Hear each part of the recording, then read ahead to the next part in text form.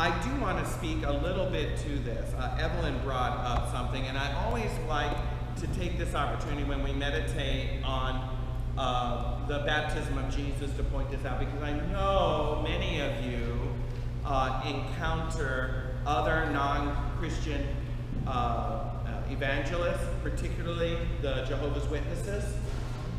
In Spanish, they're called the testigos.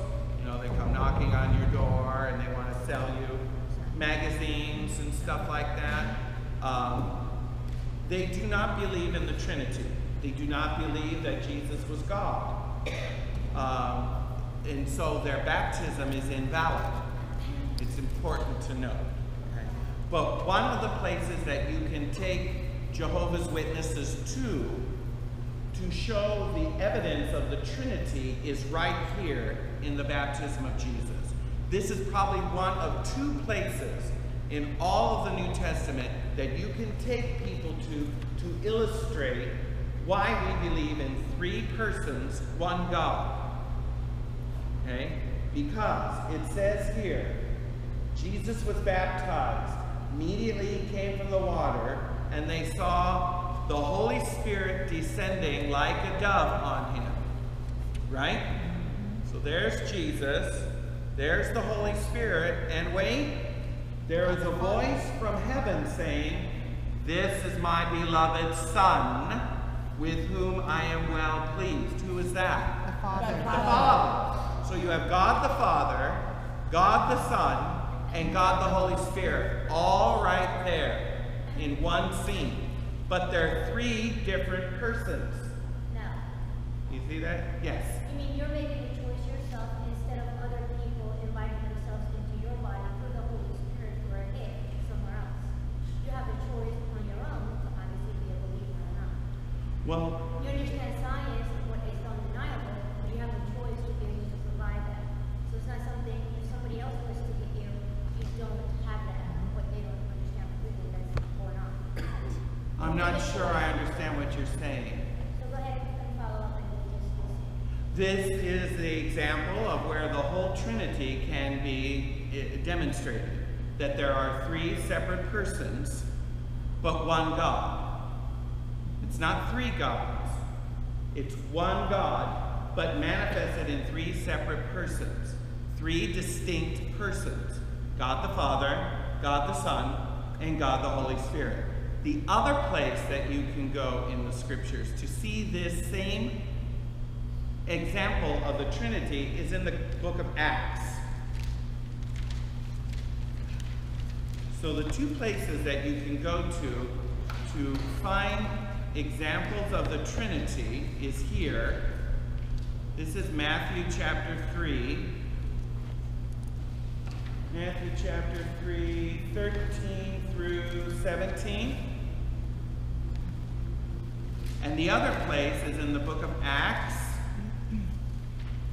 I believe it's chapter 6, but I'm going to make sure of it. Acts.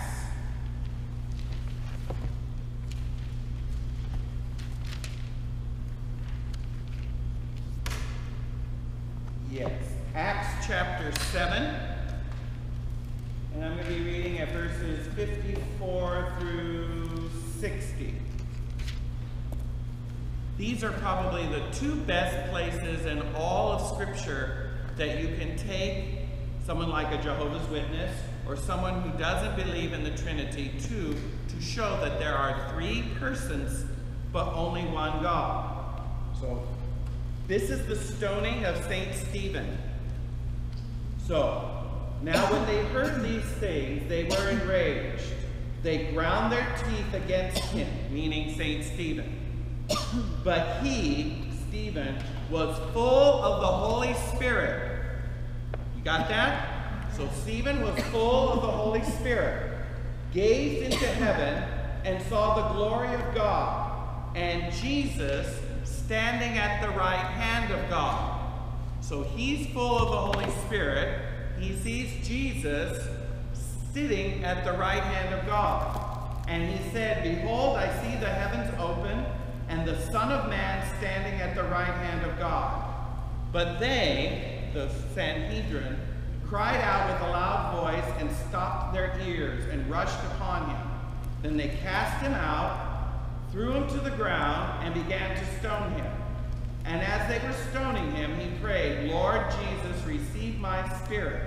And he knelt down and said, do not hold this sin against him.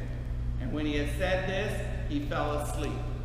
The point is, there is the Holy Spirit inside St. Stephen. He sees Jesus, and next to him, God the Father. So again, 3 persons, one God. 3 persons, one God. Yes? Would you have it as some kind of familiarity to the entity, as you're saying, a model of Jesus that would be a speaker for Jesus Christ, a follower of Jesus, a teacher of Jesus, or a picture of Jesus as some kind of flash of what people are citing, whether it's one side or, the partition, the family, or another? Like if as an identity something where you like a picture. This is St. Stephen's vision that he saw in the midst of this controversy that he was being brought to. For the lighter of supposedly that kind of definition. I'm sorry, I'm not following you. You would have something that is familiar to what you're saying to be a model of somebody wanting to talk to Jesus Christ and somebody providing that kind of information through other entities of the family.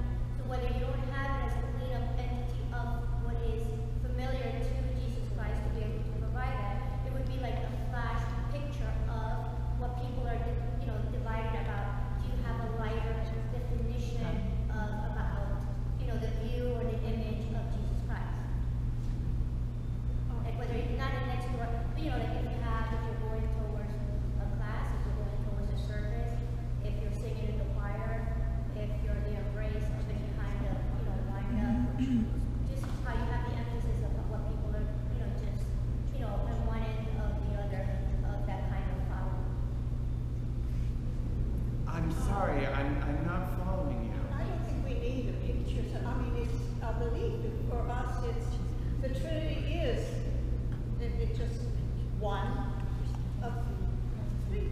It's one. Why do we need a picture? The idea of the Trinity, though, is one of the most difficult of our articles of faith.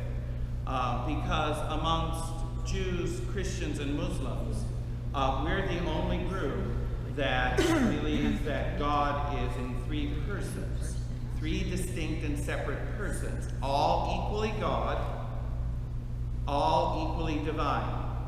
God the Father, God the Son, and God the Holy Spirit. We believe this by faith because this is what's been revealed. And though this idea of the Trinity can be found in the Old Testament, several places, it's not fully developed until the revelation of Jesus. And he is the one that fully reveals to us that God has this characteristic of 3 separate persons. Because here he is at the baptism, and here we again see at the stoning of Stephen. These are examples by which we can get an idea of the 3 separate personages of God, and yet know there's only one God. Okay? This is the best example that I know of, these 2, in all of the New Testament. Like I said, you can get hints of it in the Old, but it's not as developed. I would personally say the most vivid illustration of this would be in Daniel 7 in the Old Testament. Because Daniel 7, you have the vision of the Ancient of Days. And with it is the vision of the Son of Man. And both of these are divine figures, because the Son of Man will reign forever and ever. Okay? Now, we as Christians understand this vision that Daniel has as God the Father and God the Son. But this is probably the best example in the whole of Old Testament that gives us an idea that God is more than one person. There's more than one person to God. Would it have to say the gift of the Holy Spirit and every body or every vessel having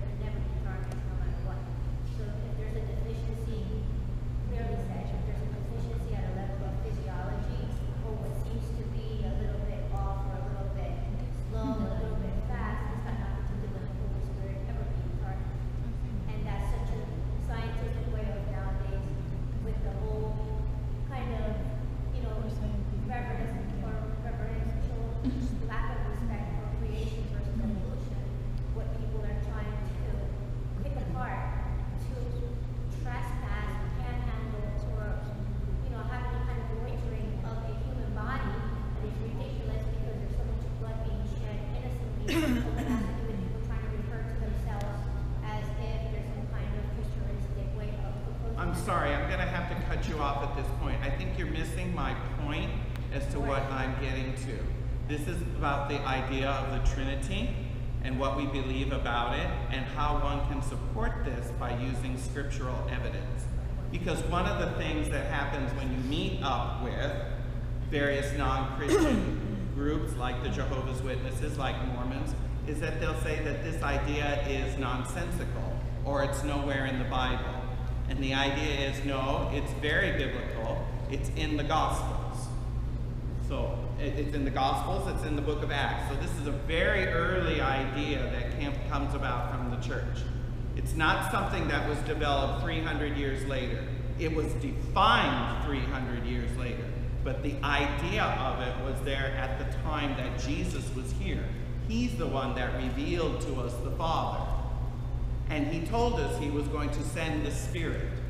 So these are the elements, if you will, the personages of God. And by doing this, Jesus has revealed to us this intimate relationship with God. Because as you become more intimate with a person, this is the connection to the Song of Songs. As you become more intimate with a person, what you end up doing is you know more and more about him or her. And this is how God has revealed himself down through the ages in these covenants. You remember the covenants that we talked about? So in the beginning, it was very, if you will, simple. In the beginning, it was very simple. Okay? God revealed himself to the covenant through the covenant with Adam. And the only thing that he promised was that I'm going to send a Savior. That was the only promise that God had given them. Very simple. As time went on, this covenant became more developed, more detailed, and it encompassed more people. So we went from a couple to a family, to a tribe, to a nation, to a kingdom, and finally the whole world is embraced in the covenant with God. And this is an element of how God is not only revealing himself to us, but as he does, he's making himself more intimate to us. Because the more he reveals to us, the more we are in relationship to him. So this all goes back to this idea of we are in a love relationship with God. And the more that we get into that love relationship, the more he reveals himself to us. This is part of the reason why 1/4 of the catechism of the church, catechism of the Catholic Church, 1/4 of it is devoted to prayer. 1/4 of the catechism is devoted solely to prayer. Why? Because it's through prayer that we get to know and become more intimate with this God that has come to save us and redeem us. It is through prayer that we are able to become more intimate and more personal in our relationship with God. Because all of this that God has revealed, all of Scripture, and all that there is, it seems so global. It seems so for everyone. God so loved the world. And he does. I mean, John 3:16, the most famous verse in the Bible. God so loved the world that he gave his only begotten Son, that whoever believes should not perish but have everlasting life. But that's global. Does God care about me? Yes.